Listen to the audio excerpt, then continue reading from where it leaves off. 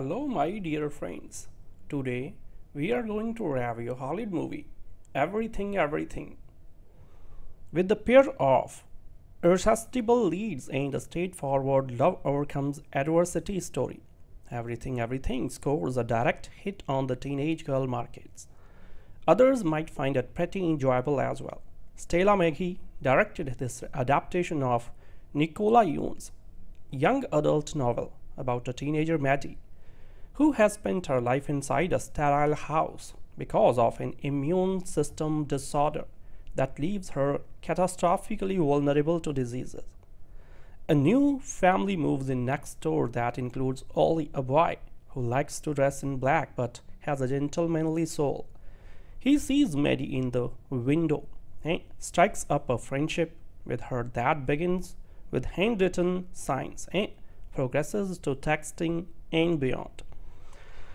The story needs the perfect Maddy, and Miss Meghie finds her in Amandla Stenberg, who is utterly convincing as a teenager full of longing but resigned to her circumstances. Nick Robinson pairs with her nicely as Olly, who has his own burdens thanks to a father with a drinking problem.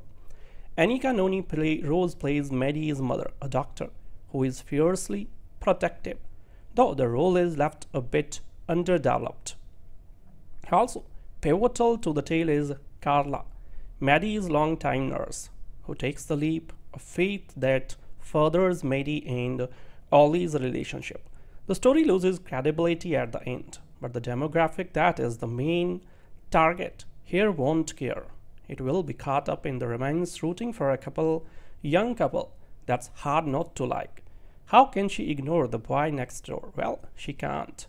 Never mind that 18-year-old Maddy Whittier has been told by her protective mom that she can never leave her their hermetically sealed home because she has been diagnosed with a severe combined immune deficiency, a genetic condition that makes her allergic to the world. When Olly, a hunky teen with floppy hair, moves into the neighborhood with his dysfunctional family, so the girl in the bubble is immediately smitten with the boy on the other side of her window, and after a while, more than willing to risk infection for some interaction. Such is the premise of Everything, the latest screen adaptation of a young adult novel about young lovers who try to surmount apparently insurmountable obstacles in the way of what would be a tragically short happily ever after. For the first hour or so, it's unabashedly sappy yet modestly engaging, buoyed by the low-key charm of its two leads, but then an implausible third act reveal spoils the fun, and the movie never recovers. To her credit, director Stella Meghie devises imaginative visual statements during several scenes depicting digital communication between Maddy and Olly. So rather than submit her audience to boring views of texting and typing, she shares her characters' fantasies of chatting face-to-face in the outside world, or to be more precise, in life-size versions of dinners and libraries that Maddy, a budding architect, has constructed as scale models. So another clever touch, Maddy often thinks of herself as an astronaut encased in a protective suit in order to survive in a hostile environment. So sure enough, as astronaut periodically pops up in the fantasies to offer advice and enact sight gags. So when Maddy and Olly finally do wind up in the same room together, thanks to the rules-breaking intervention of Carla, Maddy's supportive nurse, they must stand far apart as they make self-conscious small talk. The more comfortable they get, the closer they move forward each other. Here and elsewhere, Stenberg's radiant sincerity effectively counterbalances Robinson's awkward empathy. So it also helps that both actors are able to engage in jockey banter without sounding like slick sitcom stereotypes. So inevitably, Maddy's mom puts the kibosh on the budding romance, insisting that her daughter will forever be too physically vulnerable for anything like a normal life. So one thing heads to another. Maddy and Olly impulsively fly away for a Hawaiian vacation and a medical crisis ensues. But then something worse happens. Scriptwriter J. Mills Goodloe, working for a novel by Nicola Yoon, springs a gobsmacking twist that demands we believe a seemingly sympathetic character actually is mentally ill, if not borderline psychotic. It should be noted that the Immune Deficiency Foundation already has issued a statement condemning this plot development in particular and the movie's depiction of SCID in general. Even before things start to fall apart, everything is too dreamily slow-paced for its own good, thereby allowing too much time for viewers to question minor details they might not have noticed were they fully engaged with the narrative. So how did Maddy, who hasn't left her house in 18 years, acquire the photo ID she had need to board a plane? And how does she indeed to pay what must be a homogeneous credit card bill? On the other hand, viewers who actually prefer their romantic dramas to be dreamily slow-paced likely will be willing to ignore such immediate and simply go with the flow. Indeed, they may even shrug off the third act reveal as a minor speed bump on the road toward a crowd-pleasing resolution. Charismatic film actors can work miracles with so-so material, but there usually comes a point when they can no longer camouflage that the story they are so earnestly committed to telling is somewhat suspect. For at least half of Everything, the latest young adult novel to find its way to the big screen, I was content enough to simply bask in the company of 18-year-old Amandla Stenberg, and 22-year-old Nick Robinson, the two attractive leads who star as Maddy and Olly in this adolescent romance. So blessed with bright, blemish-free faces and precociously articulate with words as they discuss calculus and literature, knock em dead smiles and effusively emotive hair. So their pair presence puts a welcome sheen on an old thematic chestnut. So the destiny-driven infatuation that won't be denied, even in the face of a potential lethal disease. The malady in question, Maddy, is a bubble girl, meaning that she suffers from severe combined immunodeficiency SCID. So as a result, she is allergic to the outside world and must live in an antiseptic environment. So there has been bubble boys on TV and in movies, but a female version is a rarity, and the so-called bubble in this case could pass as something out of a high-end decor magazine for medical patients. So the hermetically sealed contemporary abode in Los Angeles features plenty of spacious windows so that Maddy can at least pretend she can connect to the world beyond her laptop, something she hasn't been able to do in 17 years. Luckily enough, single mother Pauline is a caring doctor who tends to all her daughter's health needs, as well as a vigilante warden who makes sure she is never exposed to harmful elements. She is especially cautious since her husband and a son died in a car accident years ago, soon after Maddy got terribly sick, and that was that. But then new neighbors move in, and lo, Maddy spies Olly, the super cute skateboarder next door, who makes eye contact and waves as she peers through glass. So in what seems to be a clever play on the balcony scene in Romeo and Juliet, so the love-struck pair can see into each other's bedroom window and communicate by various means. They initially bond over silly pantomime jokes at the expense of a misbegotten bunt cake baked by his mother and rejected by Pauline since, germs. Then Olly writes his cell phone number on his pen, and soon they were whispering sweet text messages to one another at all hours of the night. So there is even a kindly nurse, a last part Shakespearean named Carla, who acts as their sympathetic go-between and goes so far as to let Olly into the house after he promises to keep a safe distance from Maddy. So I like how director Stella Meghie brings to life Maddy's architectural models of a dinner and a library as she imagines that her text message exchanges with Olly are face-to-face conversations taking place in life-size versions of her creation. So it allows the movie to breathe that an astronaut figure that inhabits her miniature also shows up as a character is a nicely humorous and surreal touch, and the matter-of-fact portrayal of a biracial relationship is presented just as it should be unremarkable upon. But at a certain point when Maddy starts to rebel against her mother's strict rules and Olly's father becomes abusive, it's inevitable they will run away and to a beach. Since that is Maddy's dream, think love story crossed with PG-13 Blue Lagoon minus the Iker stuff.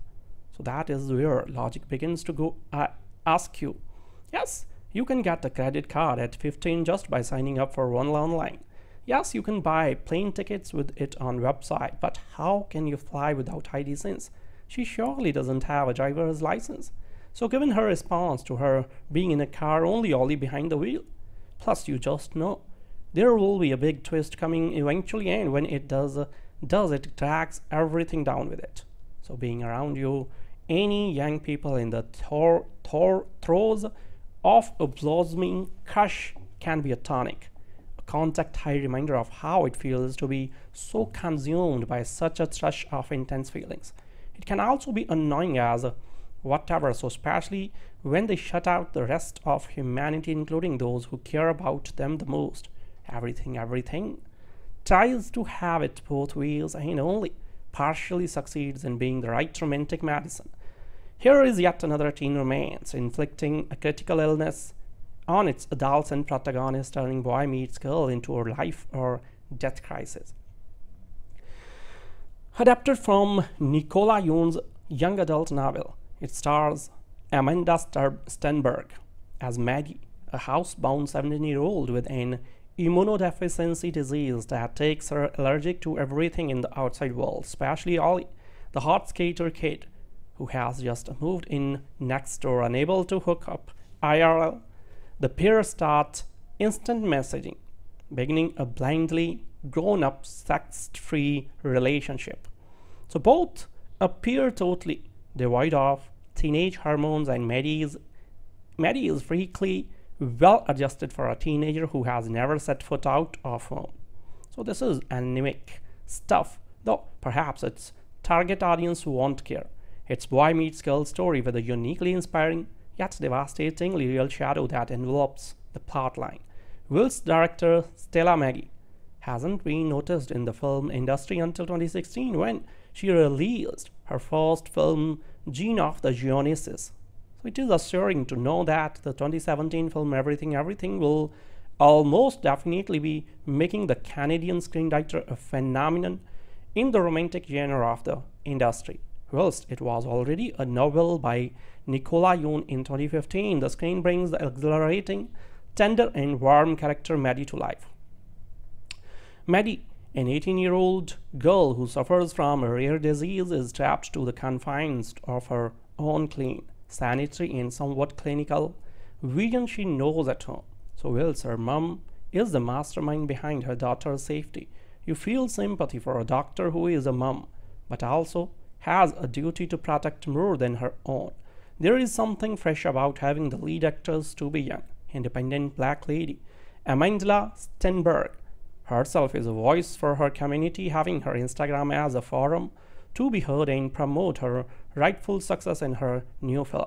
Nick Robinson perfectly epitomizes the classic love interest Olly, yet his backstory is more tragic than usually shown in a romantic film. Maddy and Olly's story begins as a fairy tale but comes full circle when the realities of her disease stands against her in the fight for love and freedom. So Maddy's nurse Carla is one of the kind, acted by Annabelle Gardoqui. She totally nails the performance of a compassionate and benevolent woman, who is an alternative outlet for Maddy to turn to. Whilst Maddy and Olly's relationship is confined to the walls of Maddy's house, Olly's life is being against the wall by the hands of his father.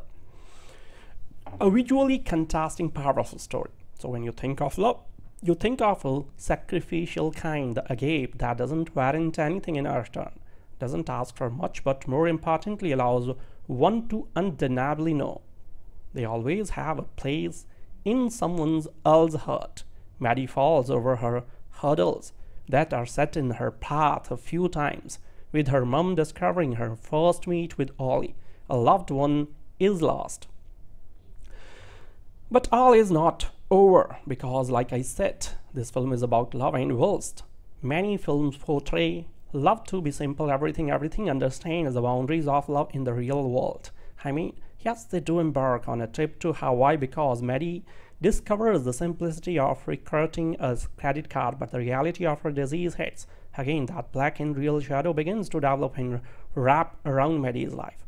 Now, the actual cinematography isn't brilliant yet. The aesthetic throughout the film is constant, so which is satisfying for a viewer.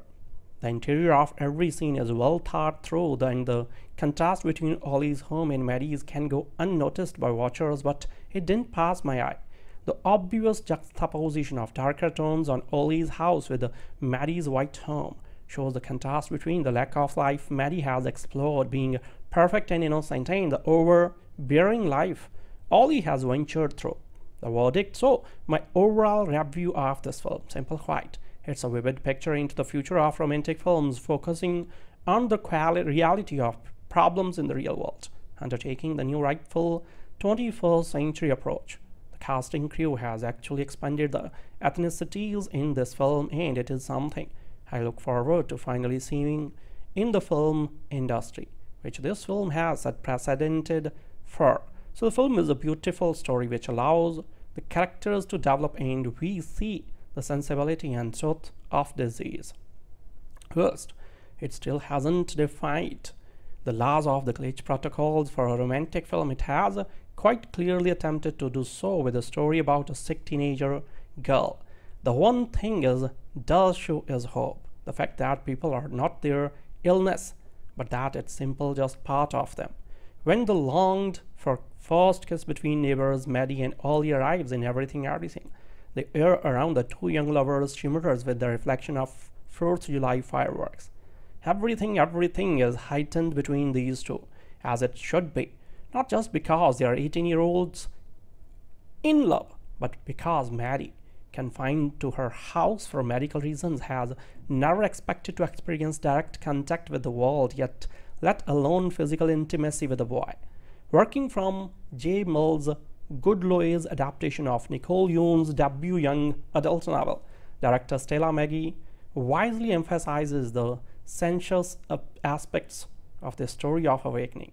Jolts of humor and fantasy brings welcome texture to the romance novel sleekness, as do the leads, who both have an uncommon idiosyncratic allure. While the young love melodrama isn't about to entice older viewers, the target audience will soon. So as the stylish workroom Maddy, Amandla Stenberg is smart and daring. Her princess trapped in a castle, but of the rare combined immunodeficiency, or SCID, that makes her vulnerable to life-threatening infections. She spent most of her life within the hermetically sealed expanses of a glamorous house in a tiny corner of Los Angeles. So besides Maddy and her physician mother Pauline, Maddy's spirited nurse Carla and her daughter Rosa are the only people who ever enter the house. So new neighbor Olly arrives just in time for Maddy's 18th birthday, a poetically long-haired skateboarding prince, whose first glance at Maddy in an upstairs window. Maggie rings for all its slow-mo, adolescent awkwardness and grace. So he's a transplanted New Yorker who dresses in black and has a compelling way of looking at her, while Maddy is clad mostly in white, like a waiting bride. From mutually enchanted pantomimes across their facing bedroom windows, they advance to late-night text converse. Maggie spares us an overload of over-screen text by shifting some of these digital exchanges into a fantasy realm. placing Maddy and Olly face to face in life-size versions of the architectural models she builds, complete with an astronaut who's her jockey animal spirit of sorts, enclosed entirely in his spacesuit. The fantasy sequences, one in a swooping modernist library, the other in the retro dinner done up in Maddy's favorite color, aquamarine. Her production designer, Charisse Cardenas' strongest contribution to the film, candy-hued dreamscapes lending the proceedings a touch of Australia. So back amid the showroom decor of Maddy's home, Carla, who has a far warmer relationship with the girl that does her mother, quickly twigs to what's going on between Maddy and the next boy next door. Carla doesn't take much convincing to arrange Olly's visit after the prescribed decontamination regimen crossed the sacrosanct threshold. Soon Maddy wants more than occasional indoor visits and is ready to risk her life for the moments of connection. The screenplay by Goodloe is a mix of ultra-romantic gestures and ultra-obvious cues. So among the later are exchanges concerning the central character's family struggles. Pauline still mourns the husband and son she lost in an accident, while Olly, his sister, and their mother are under the thumb of an abusive father. So these plot strands aren't always well integrated into the action, but a major twist is handled with a straightforward simplicity that amps the horror. Through it all, from health setbacks to ground-shifting emotional breakthroughs, the emphasis is on youthful beauty and energy. Stenberg's girl in the bubble never looks less than dazzling, and GP Igor Jadwe Lilos gives her cute outfits as much loving attention as the lead actor's faces. Meghie embraces the high degree of teen self-awareness, just as she does the YA clarity of the story's driving metaphors. In the exuberance and tenderness between Stenberg and Robinson, everything is a persuasive argument for taking chances. Everything based on Nicola Yoon's novel of the same name asks the age-old question of which is more important, quality of life or quantity of life.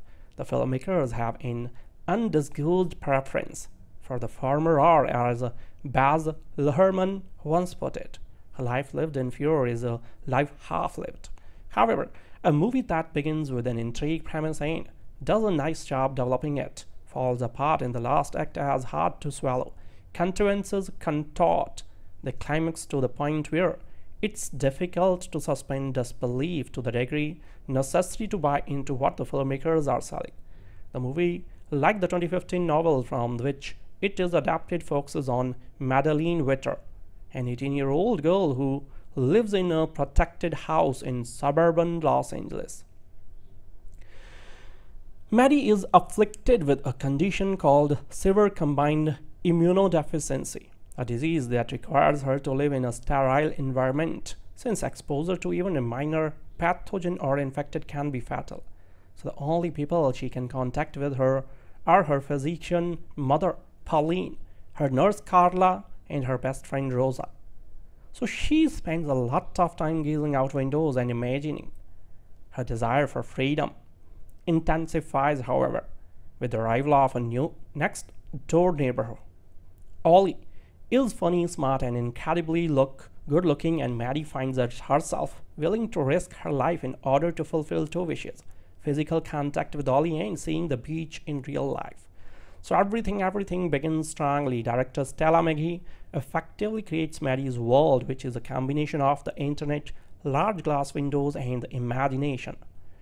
So the scenes with the life-size astronaut doesn't work, but the means by which she presents text conversation does, rather than forcing us to read pages worth of messages.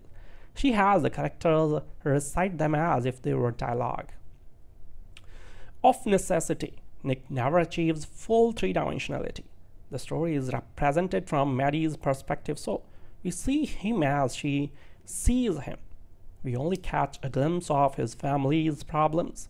He is initially the unattainable thing. Then, when Maddy finally achieves her goal of connecting with him, he becomes a plot device to propel her through the later stage of her story. So it would have been interesting to see things from Nick's point of view. But that's beyond the scope of the film. In everything, he's a catalyst and love interest, but not a co-lead. The interracial aspect of the relationship is treated as irrelevant, which is refreshing. So no one comments that Maddy is black and Nick is white. So this is important only as a cue that society has moved beyond the point where race is an impediment to attraction. So the last 20 minutes are problematic. The needs of the narrative to establish a clean ending require plot contortions that are neither believable nor satisfying. So perhaps it's different in the book. The written word, after all, can space out things in ways that a movie can't. However, although the film's last act revelations result in a conclusion without loose ends, they feel artificial and strain credulity. In casting the leads, the producer opted for two relatively obscure names. Amandla Stenberg and Nick Robinson are best known for TV appearances, although both have had roles in major motion pictures. Stenberg played Rue in The Hunger Games, and Robinson was one of the kids in Jurassic World. So the two evidence enough chemistry that we can accept their pairing, although the film moves too fast for the sense of longing to come across with much force. Aside from the narrative issues that mar the ending, everything's evident shortcoming is its impatience. So perhaps because the target audience isn't used to slowly percolating romances, the movie feels compelled to rush everything. This means that the feelings experienced by Mandy and Olly are forced on them rather than being allowed to develop naturally. So two people who regularly gaze at each other through windows are going to become curious, and a form of attraction will germinate, but the need to keep the running length close to 90 minutes forces the filmmakers to take shortcuts that don't enhance the overall experience. As young adult romances go, and there are plenty to choose from, this is a lesser option. With the pair of irresistible leads and a straightforward love overcomes adversity story, Everything scores a direct hit on the teenage girl markets. Others might find it pretty enjoyable as well. Stella Meghie directed this adaptation of Nicola Yoon's young adult novel about a teenager Maddy, who has spent her life inside a sterile house because of an immune system disorder that leaves her catastrophically vulnerable to diseases. A new family moves in next door that includes Olly, a boy who likes to dress in black but has a gentlemanly soul. He sees Maddy in the window and strikes up a friendship with her that begins with handwritten signs and progresses to texting and beyond. The story needs the perfect Maddy, and Miss Meghie finds her in Amandla Stenberg, who is utterly convincing as a teenager full of longing but resigned to her circumstances. Nick Robinson pairs with her nicely as Olly, who has his own burdens thanks to a father with a drinking problem. Anika Noni Rose plays Maddy's mother, a doctor who is fiercely protective, though the role is left a bit underdeveloped. Also, pivotal to the tale is Carla, Maddy's longtime nurse, who takes the leap of faith that furthers Maddy and Olly's relationship. The story loses credibility at the end, but the demographic that is the main target here won't care. It will be caught up in the romance, rooting for a young couple that's hard not to like. How can she ignore the boy next door? Well, she can't. Never mind that 18-year-old Maddy Whittier has been told by her protective mom that she can never leave her their hermetically sealed home because she has been diagnosed with a severe combined immune deficiency, a genetic condition that makes her allergic to the world. When Olly, a hunky teen with floppy hair, moves into the neighborhood with his dysfunctional family, so the girl in the bubble is immediately smitten with the boy on the other side of her window, and after a while, more than willing to risk infection for some interaction.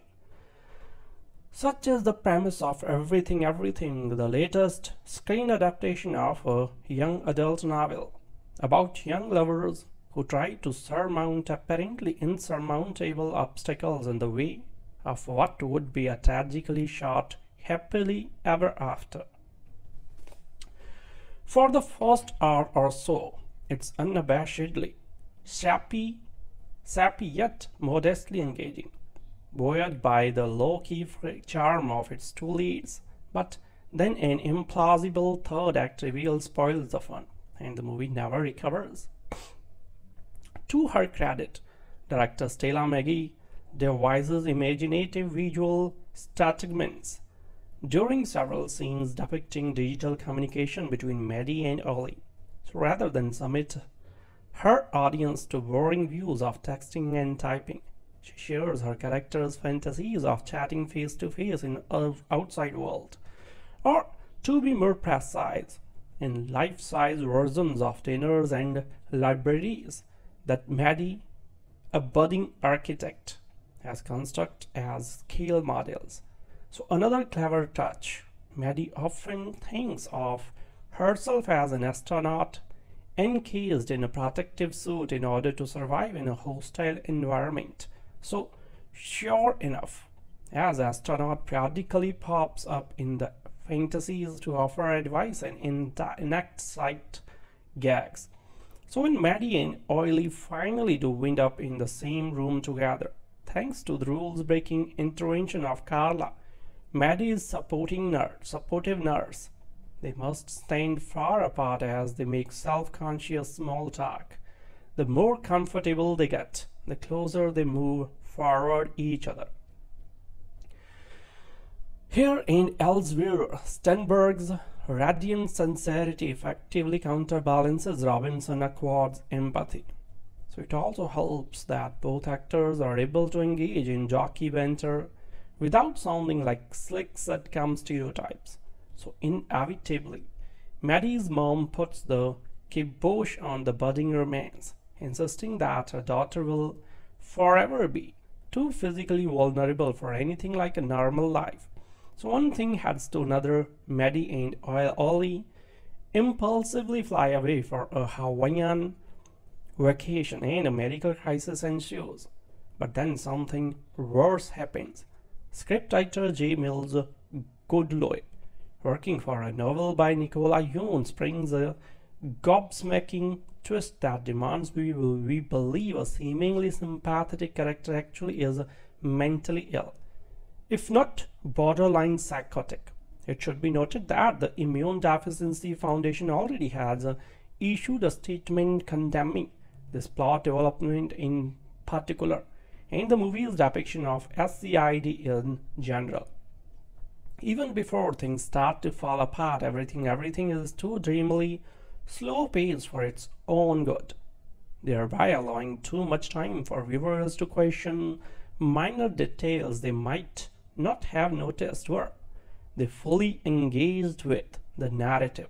So how did Maddy, who hasn't left her house in 18 years, acquire the photo ID she had need to board a plane? And how does she indeed to pay what must be a homogeneous credit card bill? On the other hand, viewers who actually prefer their romantic dramas to be dreamily slow-paced likely will be willing to ignore such immediate and simply go with the flow. Indeed, they may even shrug off the third act reveal as a minor speed bump on the road toward a crowd-pleasing resolution. Charismatic film actors can work miracles with so-so material, but there usually comes a point when they can no longer camouflage that the story they are so earnestly committed to telling is somewhat suspect. For at least half of Everything Everything, the latest young adult novel to find its way to the big screen, I was content enough to simply bask in the company of 18-year-old Amandla Stenberg, and 22-year-old Nick Robinson. the two attractive leads who star as Maddy and Olly in this adult romance.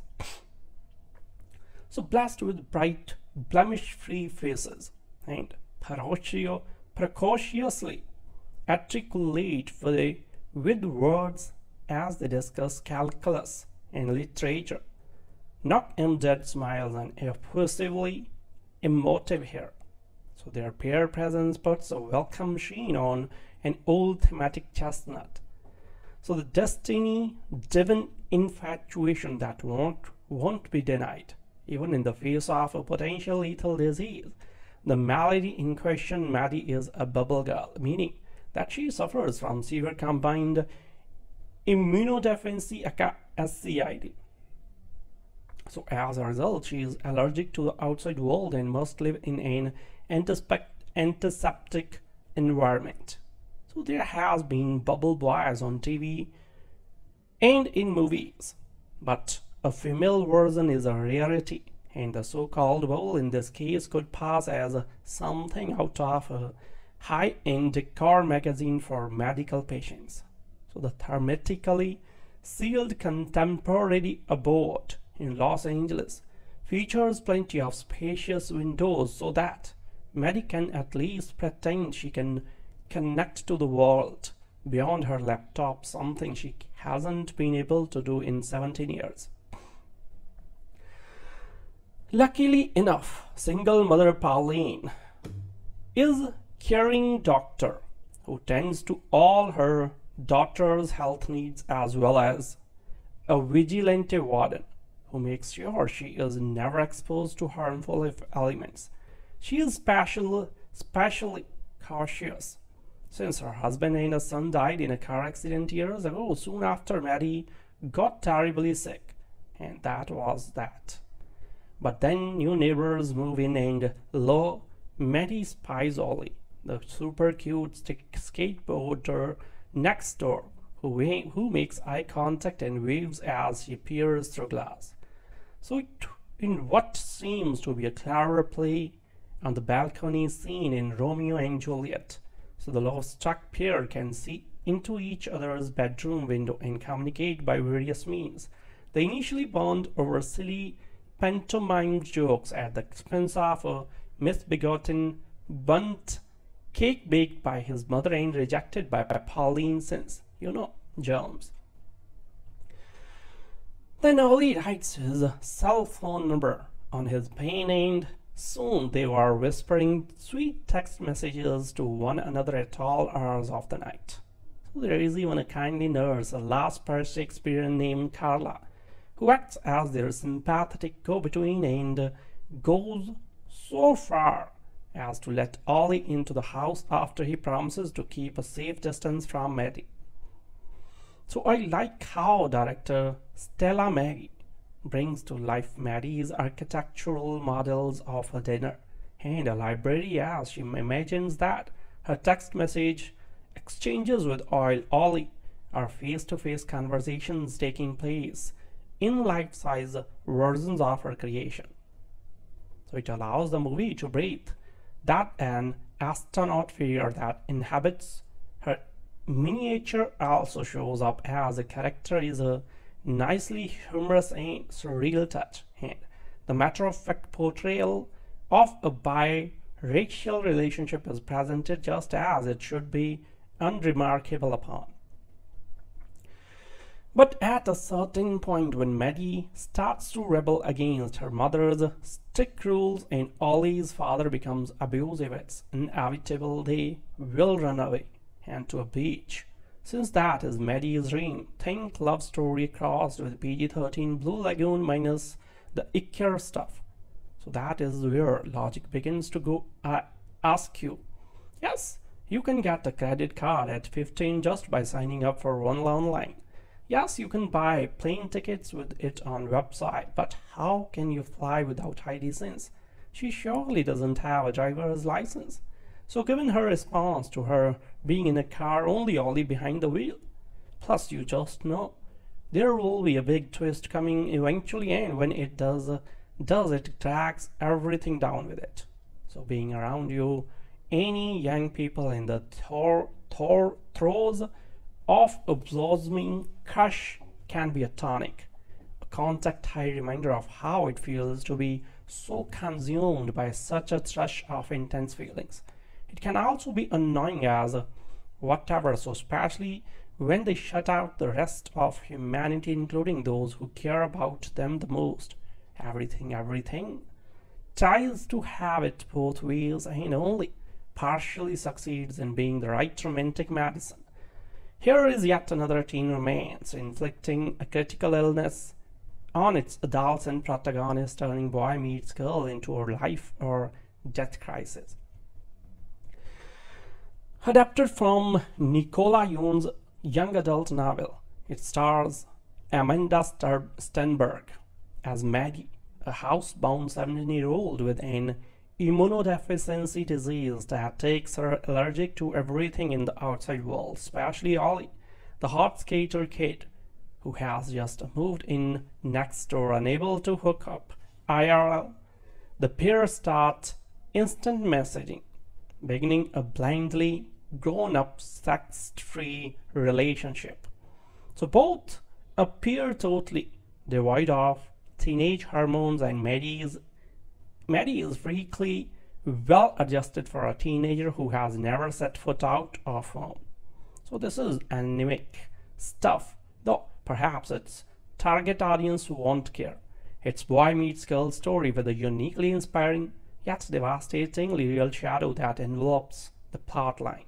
Will's director Stella Meghie hasn't been noticed in the film industry until 2016 when she released her first film, Gene of the Genesis.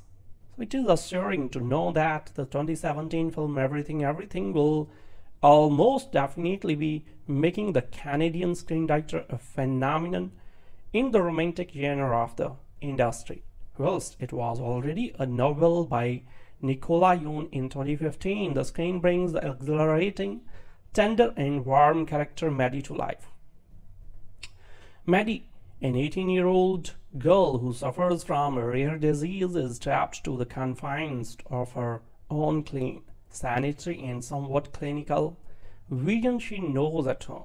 So whilst her mom is the mastermind behind her daughter's safety, you feel sympathy for a doctor who is a mom, but also has a duty to protect more than her own. There is something fresh about having the lead actors to be young, independent black lady. Amandla Stenberg herself is a voice for her community, having her Instagram as a forum to be heard and promote her rightful success in her new film. Nick Robinson perfectly epitomizes the classic love interest Olly, yet his backstory is more tragic than usually shown in a romantic film. Maddy and Olly's story begins as a fairy tale but comes full circle when the realities of her disease stands against her in the fight for love and freedom. So Maddy's nurse Carla is one of the kind, acted by Annabelle Gardoqui. She totally nails the performance of a compassionate and benevolent woman, who is an alternative outlet for Maddy to turn to. Whilst Maddy and Olly's relationship is confined to the walls of Maddy's house, Olly's life is being against the wall by the hands of his father. A visually contrasting, powerful story. So when you think of love, you think of a sacrificial kind, the agape that doesn't warrant anything in return, doesn't ask for much, but more importantly allows one to undeniably know they always have a place in someone else's heart. Maddy falls over her hurdles that are set in her path a few times, with her mom discovering her first meet with Olly. A loved one is lost. But all is not over, because like I said, this film is about love, and whilst many films portray love to be simple, everything understands the boundaries of love in the real world. I mean, yes, they do embark on a trip to Hawaii because Maddy discovers the simplicity of recruiting a credit card, but the reality of her disease hits. Again, that black and real shadow begins to develop and wrap around Maddy's life. Now, the actual cinematography isn't brilliant yet. The aesthetic throughout the film is, constant, so which is satisfying for a viewer. The interior of every scene is well thought through, and the contrast between Olly's home and Maddy's can go unnoticed by watchers, but it didn't pass my eye.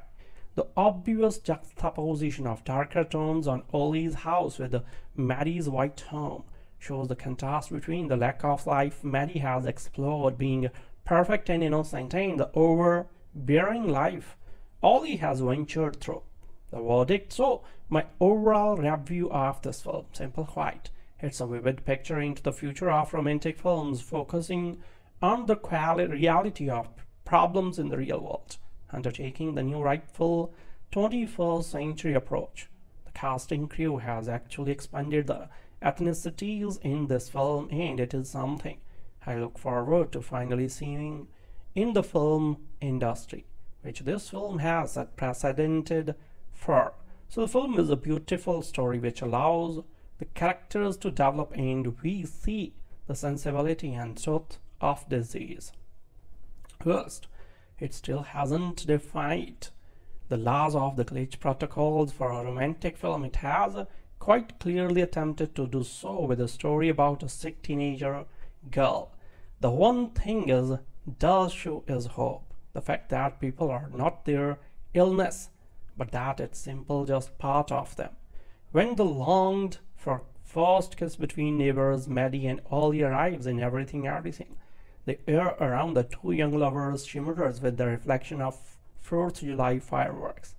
Everything is heightened between these two, as it should be, not just because they are 18-year-olds in love, but because Maddy, confined to her house for medical reasons, has never expected to experience direct contact with the world, yet let alone physical intimacy with a boy. Working from J. Mill's Goodloe's adaptation of Nicola Yoon's debut young adult novel, director Stella Meghie wisely emphasizes the sensuous aspects of the story of awakening. Jolts of humor and fantasy brings welcome texture to the romance novel sleekness, as do the leads, who both have an uncommon idiosyncratic allure. While the young love melodrama isn't about to entice older viewers, the target audience will soon. So as the stylish workroom Maddy, Amandla Stenberg is smart and daring, her princess trapped in a castle, but of the rare combined immunodeficiency, or SCID, that makes her vulnerable to life-threatening infections. She spent most of her life within the hermetically sealed expanses of a glamorous house in a tony corner of Los Angeles. So besides Maddy and her physician mother Pauline, Maddy's spirited nurse Carla and her daughter Rosa are the only people who ever enter the house. So new neighbor Olly arrives just in time for Maddy's 18th birthday, a poetically long-haired skateboarding prince, whose first lands at Maddy in an upstairs window. Maggie rings for all its slow-mo, adolescent awkwardness and grace. So he's a transplanted New Yorker who dresses in black and has a compelling way of looking at her, while Maddy is clad mostly in white, like a waiting bride. From mutually enchanted pantomimes across their facing bedroom windows, they advance to late-night text converse. Maggie spares us an overload of over-screen text by shifting some of these digital exchanges into a fantasy realm, placing Maddy and Olly face-to-face in life-size versions of the architectural models she builds, complete with an astronaut whose her jockey animal spirit of sorts enclosed entirely in his spacesuit. The fantasy sequences, one in a swooping modernist library, the other in the retro dinner done up in Maddy's favorite color, aquamarine. Her production designer, Charisse Cardenas' strongest contribution to the film, candy-hued Dreamscapes lending the proceedings a touch of surreal. Back amid the showroom decor of Maddy's home, Carla, who has a far warmer relationship with the girl that does, her mother quickly twigs to what's going on between Maddy and the next boy next door. Carla doesn't take much convincing to arrange Olly's visit after the prescribed decontamination regimen crossed the sacrosanct threshold. Soon Maddy wants more than occasional indoor visits and is ready to risk her life for the moments of connection.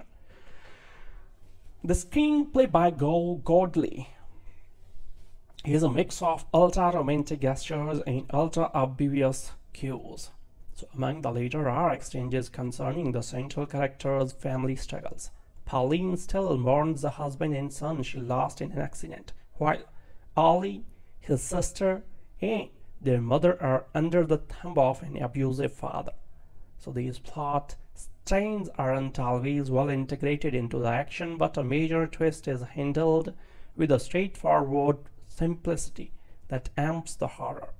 Through it all, from health setbacks to ground-shifting emotional breakthroughs, the emphasis is on youthful beauty and energy. Stenberg's girl in the bubble never looks less than dazzling, and GP Igor Jadui Lilos gives her cute outfits as much loving attention as the lead actor's faces.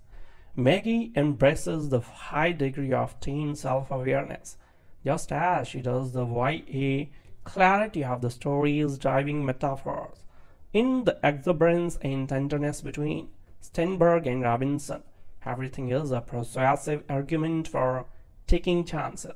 Everything based on Nicola Yoon's novel of the same name asks the age-old question of which is more important, quality of life or quantity of life. The filmmakers have an undisguised preference for the former, or as Baz Luhrmann once put it, a life lived in fear is a life half-lived.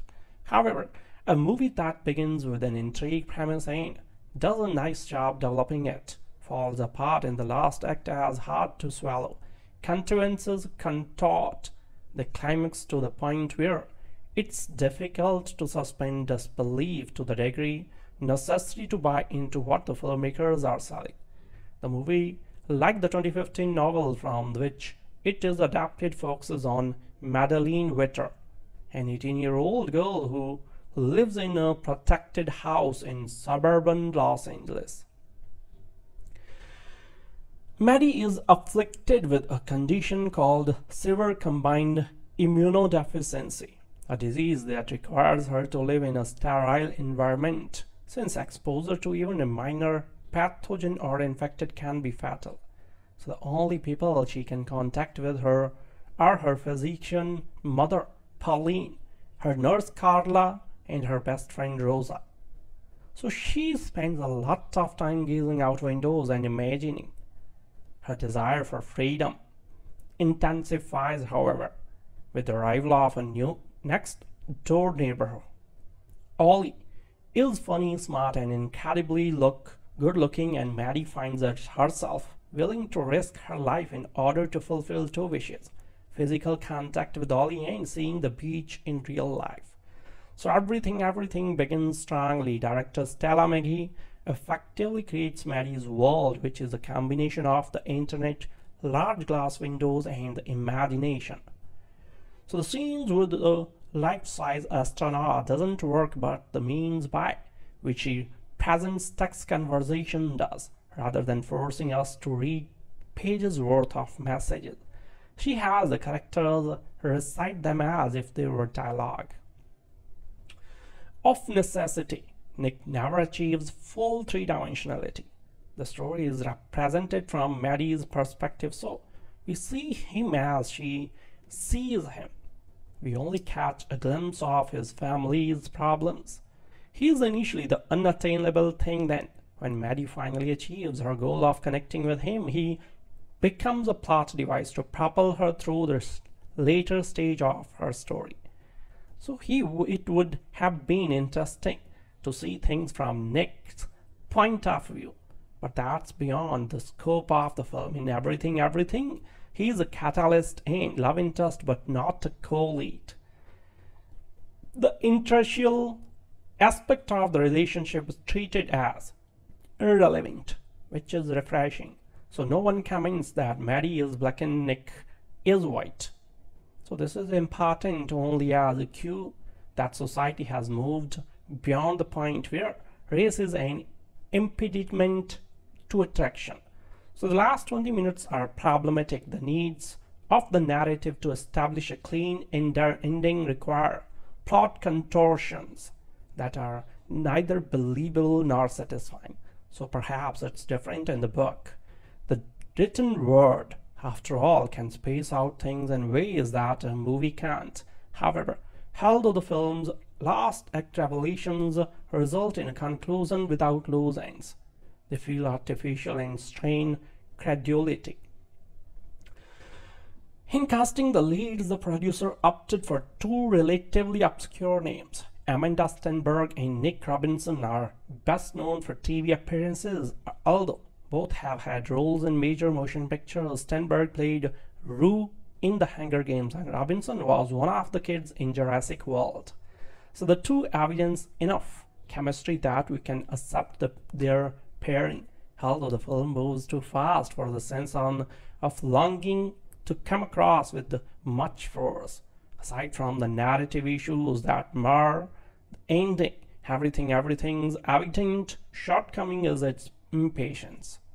So perhaps because the target audience isn't used to slowly percolating romances, the movie feels compelled to rush everything. This means that the feelings experienced by Maddy and Olly are forced on them rather than being allowed to develop naturally. So two people who regularly gaze at each other through windows are going to become curious, and a form of attraction will germinate, but the need to keep the running length close to 90 minutes forces the filmmakers to take shortcuts that don't enhance the overall experience. As young adult romances go, and there are plenty to choose from, this is a lesser option. With the pair of irresistible leads and a straightforward love overcomes adversity story, Everything scores a direct hit on the teenage girl markets. Others might find it pretty enjoyable as well. Stella Meghie directed this adaptation of Nicola Yoon's young adult novel about a teenager Maddy, who has spent her life inside a sterile house because of an immune system disorder that leaves her catastrophically vulnerable to diseases. A new family moves in next door that includes Olly, a boy who likes to dress in black but has a gentlemanly soul. He sees Maddy in the window and strikes up a friendship with her that begins with handwritten signs and progresses to texting and beyond.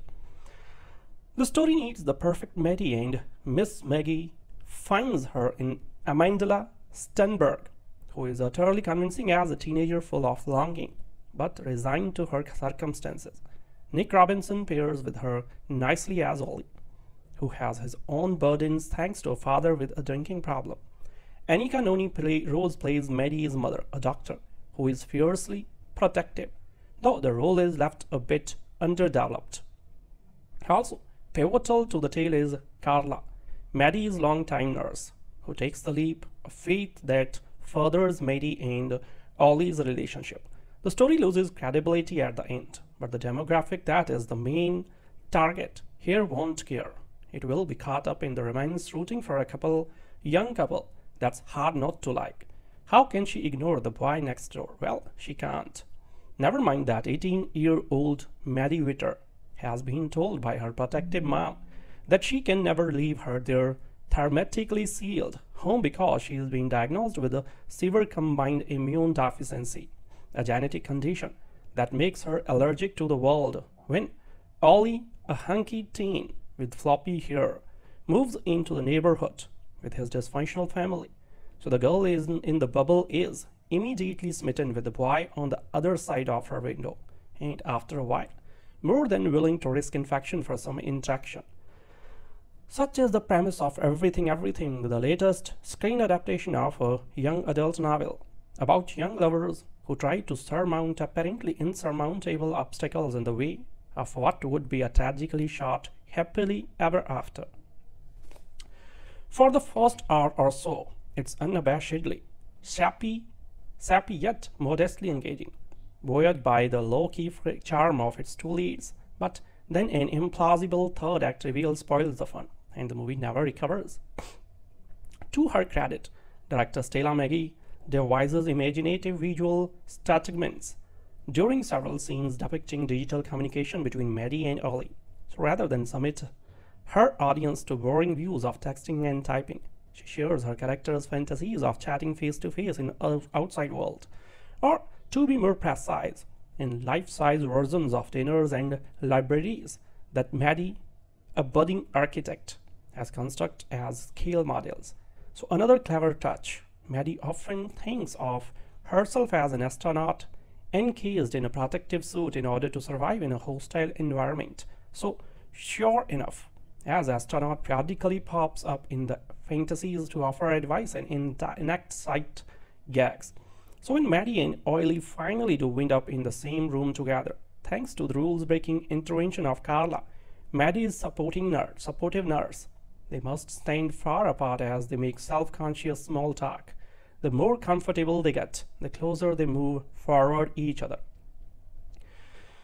Here and elsewhere, Stenberg's radiant sincerity effectively counterbalances Robinson Awkward's empathy. So it also helps that both actors are able to engage in jockey banter without sounding like slick sitcom stereotypes. So inevitably, Maddy's mom puts the kibosh on the budding romance, insisting that her daughter will forever be too physically vulnerable for anything like a normal life. So one thing heads to another. Maddy and Olly impulsively fly away for a Hawaiian vacation and a medical crisis ensues. But then something worse happens. Scriptwriter J. Mills Goodloe, working for a novel by Nicola Yoon, springs a gobsmacking twist that demands we believe a seemingly sympathetic character actually is mentally ill, if not borderline psychotic. It should be noted that the Immune Deficiency Foundation already has issued a statement condemning this plot development in particular, and the movie's depiction of SCID in general. Even before things start to fall apart, everything is too dreamily slow-paced for its own good, thereby allowing too much time for viewers to question minor details they might not have noticed were they fully engaged with the narrative. So how did Maddy, who hasn't left her house in 18 years, acquire the photo ID she had need to board a plane? And how does she indeed to pay what must be a homogeneous credit card bill? On the other hand, viewers who actually prefer their romantic dramas to be dreamily slow-paced likely will be willing to ignore such immediate and simply go with the flow. Indeed, they may even shrug off the third act reveal as a minor speed bump on the road toward a crowd-pleasing resolution. Charismatic film actors can work miracles with so-so material, but there usually comes a point when they can no longer camouflage that the story they are so earnestly committed to telling is somewhat suspect. For at least half of Everything, the latest young adult novel to find its way to the big screen, I was content enough to simply bask in the company of 18-year-old Amandla Stenberg, and 22-year-old Nick Robinson, the two attractive leads who star as Maddy and Olly in this adolescent romance. So blessed with bright, blemish-free faces and precociously articulate with words as they discuss calculus and literature, knock in dead smiles and effusively emotive hair. So their pair presence puts a welcome sheen on an old thematic chestnut. So the destiny-driven infatuation that won't be denied, even in the face of a potential lethal disease. The malady in question, Maddy, is a bubble girl, meaning that she suffers from severe combined immunodeficiency SCID. So as a result, she is allergic to the outside world and must live in an antiseptic environment. So there has been bubble boys on TV and in movies, but a female version is a rarity, and the so-called bubble in this case could pass as something out of a high-end decor magazine for medical patients. So the hermetically sealed contemporary abode in Los Angeles features plenty of spacious windows so that Maddy can at least pretend she can connect to the world beyond her laptop, something she hasn't been able to do in 17 years. Luckily enough, single mother Pauline is a caring doctor who tends to all her daughter's health needs, as well as a vigilante warden who makes sure she is never exposed to harmful elements. She is especially cautious since her husband and a son died in a car accident years ago, soon after Maddy got terribly sick, and that was that. But then new neighbors move in, and lo, Maddy spies Olly, the super cute skateboarder next door, who makes eye contact and waves as she peers through glass. So in what seems to be a clever play on the balcony scene in Romeo and Juliet, so the love-struck pair can see into each other's bedroom window and communicate by various means. They initially bond over silly pantomime jokes at the expense of a misbegotten burnt cake baked by his mother and rejected by Pauline since, germs. Then Olly writes his cell phone number on his pen, and soon they were whispering sweet text messages to one another at all hours of the night. So there is even a kindly nurse, a last part Shakespearean named Carla, who acts as their sympathetic go-between and goes so far as to let Olly into the house after he promises to keep a safe distance from Maddy. So I like how director Stella Meghie brings to life Maddy's architectural models of a dinner and a library, as she imagines that her text message exchanges with Olly are face-to-face conversations taking place in life-size versions of her creation. So it allows the movie to breathe that an astronaut figure that inhabits her miniature also shows up as a character is a nicely humorous and surreal touch, and the matter-of-fact portrayal of a biracial relationship is presented just as it should be, unremarkable upon. But at a certain point, when Maddy starts to rebel against her mother's strict rules and Olly's father becomes abusive, it's inevitable they will run away and to a beach, since that is Maddy's dream. Think love story crossed with PG-13 Blue Lagoon minus the Iker stuff. So that is where logic begins to go. I ask you, yes, you can get a credit card at 15 just by signing up for one online. Yes, you can buy plane tickets with it on website, but how can you fly without ID since she surely doesn't have a driver's license? So given her response to her being in a car, only Olly behind the wheel. Plus, you just know there will be a big twist coming eventually, and when it does it drags everything down with it. So being around you, any young people in the throes of a blossoming crush can be a tonic, a contact high reminder of how it feels to be so consumed by such a rush of intense feelings. It can also be annoying as whatever, so especially when they shut out the rest of humanity, including those who care about them the most. Everything tries to have it both ways and only partially succeeds in being the right romantic medicine. Here is yet another teen romance inflicting a critical illness on its adolescent protagonist, turning boy meets girl into a life or death crisis. Adapted from Nicola Yoon's young adult novel, it stars Amandla Stenberg as Maddy, a housebound 17-year-old with an immunodeficiency disease that takes her allergic to everything in the outside world, especially Olly, the hot skater kid who has just moved in next door. Unable to hook up IRL, the pair start instant messaging, beginning a blindly grown-up sex-free relationship. So both appear totally devoid of teenage hormones, and Maddy is freakily well adjusted for a teenager who has never set foot out of home. So this is anemic stuff, though perhaps its target audience won't care. It's boy meets girl story with a uniquely inspiring yet devastatingly real shadow that envelops the plotline. Whilst director Stella Meghie hasn't been noticed in the film industry until 2016 when she released her first film, Gene of the Genesis. So it is assuring to know that the 2017 film Everything will almost definitely be making the Canadian screenwriter a phenomenon in the romantic genre of the industry. Whilst it was already a novel by Nicola Yoon in 2015, the screen brings the exhilarating tender and warm character Maddy to life. Maddy, an 18-year-old girl who suffers from a rare disease, is trapped to the confines of her own clean, sanitary, and somewhat clinical vision she knows at home. So whilst her mom is the mastermind behind her daughter's safety, you feel sympathy for a doctor who is a mom, but also has a duty to protect more than her own. There is something fresh about having the lead actors to be young, independent black lady.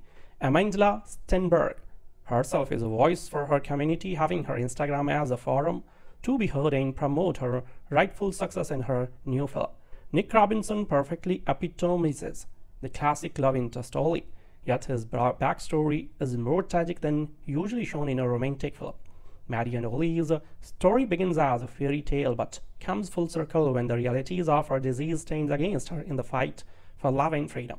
So Maddy's nurse Carla is one of the kind, acted by Annabelle Gardoki. She totally nails the performance of a compassionate and benevolent woman, who is an alternative outlet for Maddy to turn to. Whilst Maddy and Olly's relationship is confined to the walls of Maddy's house, Olly's life is being against the wall by the hands of his father. A visually contrasting, powerful story. So when you think of love, you think of a sacrificial kind, a gape that doesn't warrant anything in return, doesn't ask for much, but more importantly allows one to undeniably know they always have a place in someone else's heart. Maddy falls over her hurdles that are set in her path a few times, with her mom discovering her first meet with Olly. A loved one is lost. But all is not over, because like I said, this film is about love and whilst many films portray love to be simple, everything understands the boundaries of love in the real world.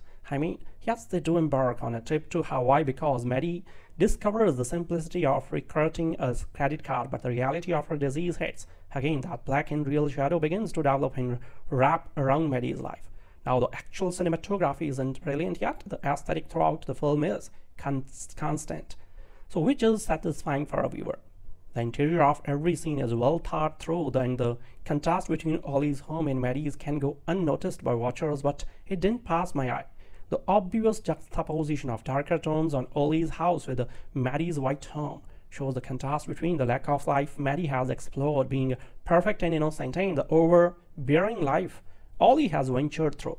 The verdict. So, my overall review of this film, simple, quiet. It's a vivid picture into the future of romantic films, focusing on the reality of problems in the real world, undertaking the new rightful 21st century approach. The casting crew has actually expanded the ethnicities in this film, and it is something I look forward to finally seeing in the film industry, which this film has set precedent for. So the film is a beautiful story which allows the characters to develop, and we see the sensibility and truth of disease.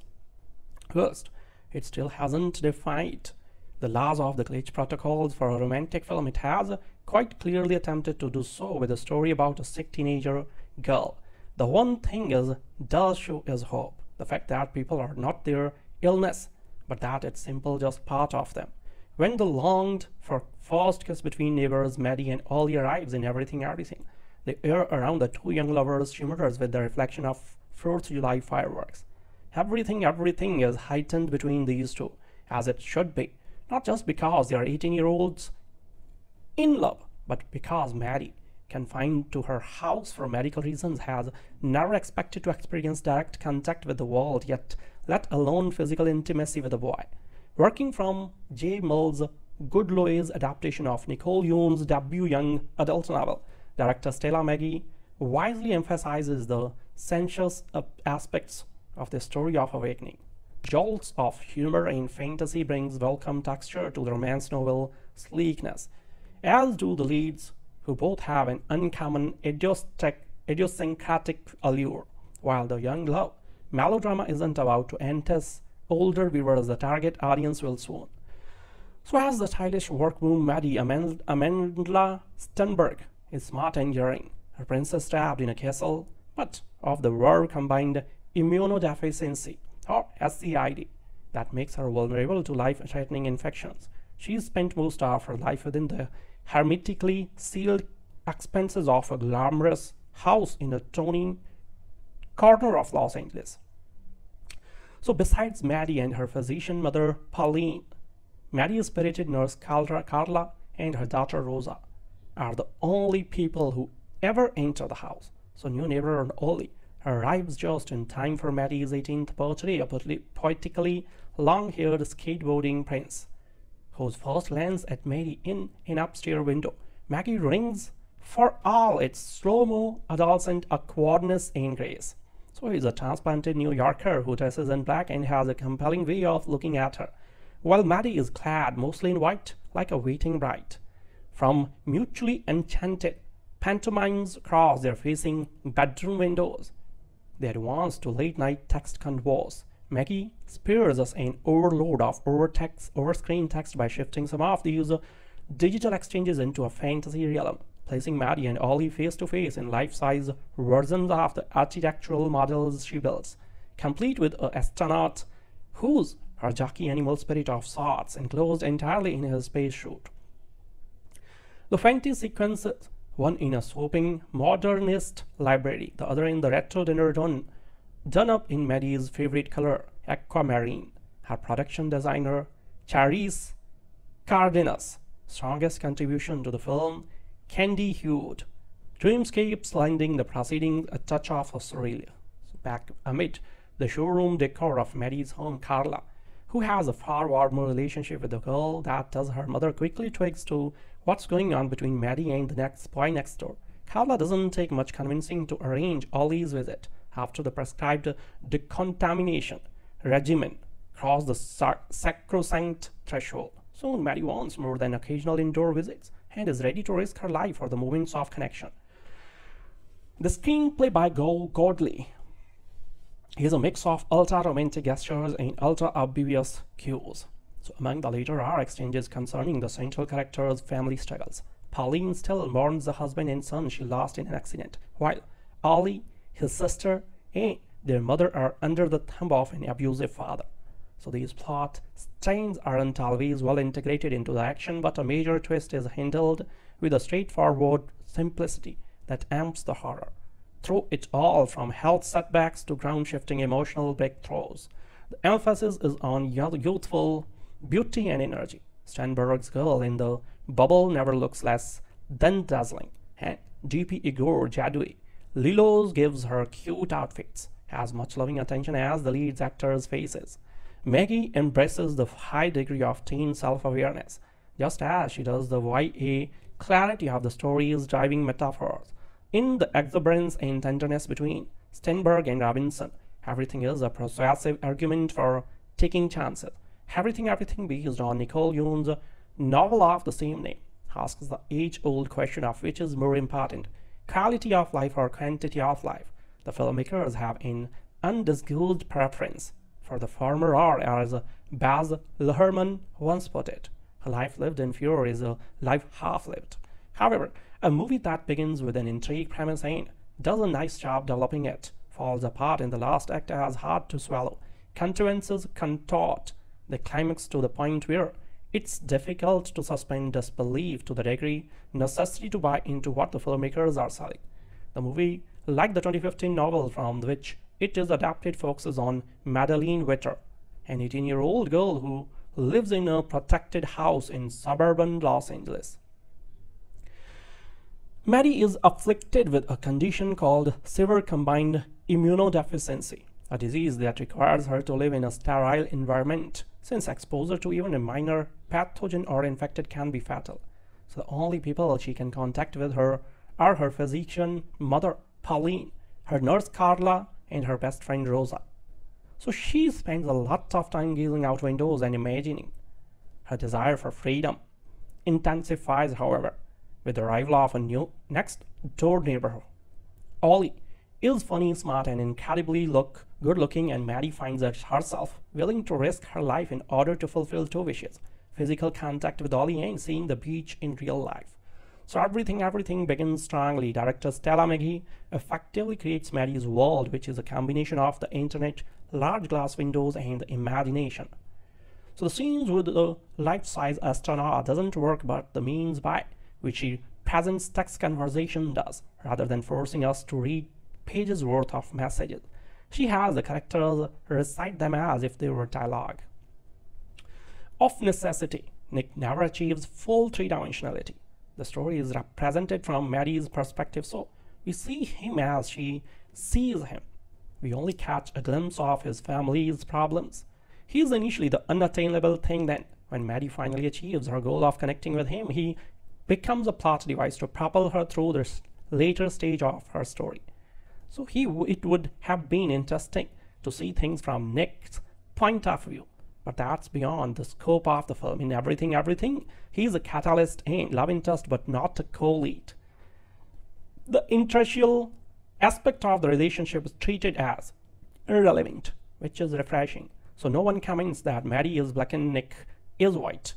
So this is important only as a cue that society has moved beyond the point where race is an impediment to attraction. So the last 20 minutes are problematic. The needs of the narrative to establish a clean ending require plot contortions that are neither believable nor satisfying. So perhaps it's different in the book. The written word, after all, can space out things in ways that a movie can't. However, although the film's last act revelations result in a conclusion without loose ends, they feel artificial and strain credulity.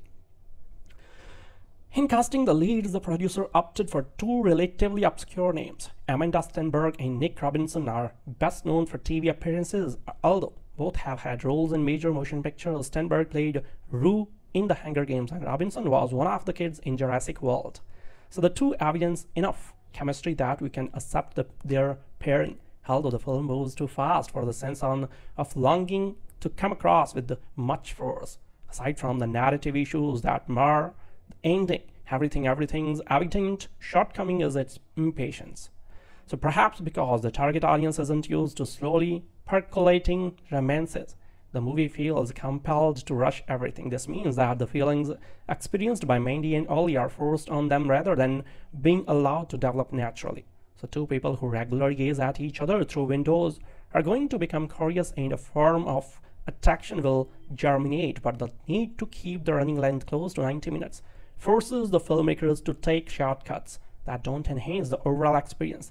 As young adult romances go, and there are plenty to choose from, this is a lesser option.